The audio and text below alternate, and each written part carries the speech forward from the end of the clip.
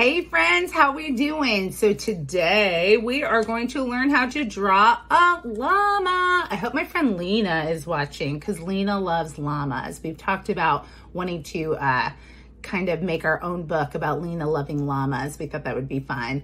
Anyway, so grab that pencil and paper and we are going to draw, I'm going to draw at least in portrait mode. So however you want to, I'm going to do the up and down, but if you want to draw like that, it's no big deal.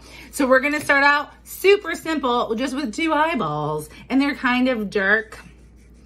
If you think you want to color them in later, you can just draw ovals, but I made my little marks right there. So there's the eyes. Right underneath it, we're going to make kind of a heart shape for the nose, but it's a flat heart. I'll show you what I mean here.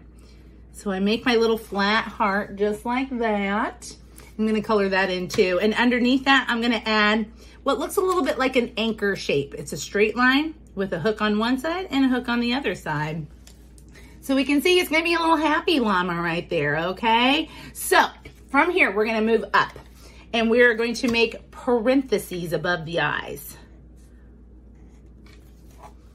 Just like that. Can you tell it's gonna move it, what part of the llama this is gonna be? I'm gonna connect those little parentheses with some curly cues.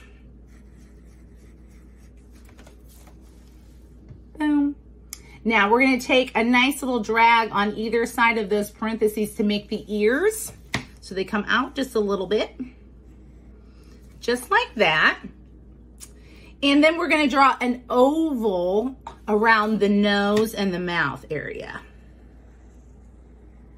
So it kind of gives the appearance of the snout of the llama. Now we're almost done. All we have to do is we have to add all the fabulous fur.